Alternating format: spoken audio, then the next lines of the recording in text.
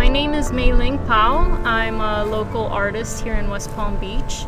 I was born in Nicaragua and raised in Miami. I paint mostly in acrylics, but I like to do a few mixed media pieces. I like to do a lot of figurative work. I also teach art classes for kids, adults, and I've done different programs at libraries and schools.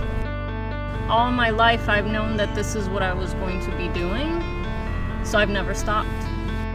I would say my artistic style is somewhere between realism and expressionism, and I would say it's a little spontaneous.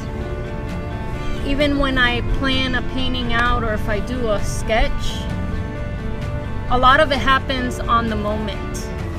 I really like line work and just expressing myself through brush strokes.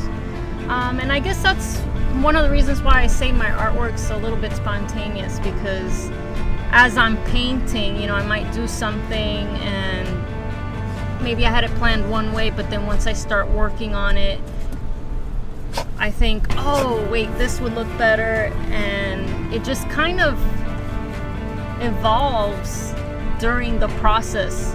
The process of making my art is really important, just as much as what the end product is going to look like.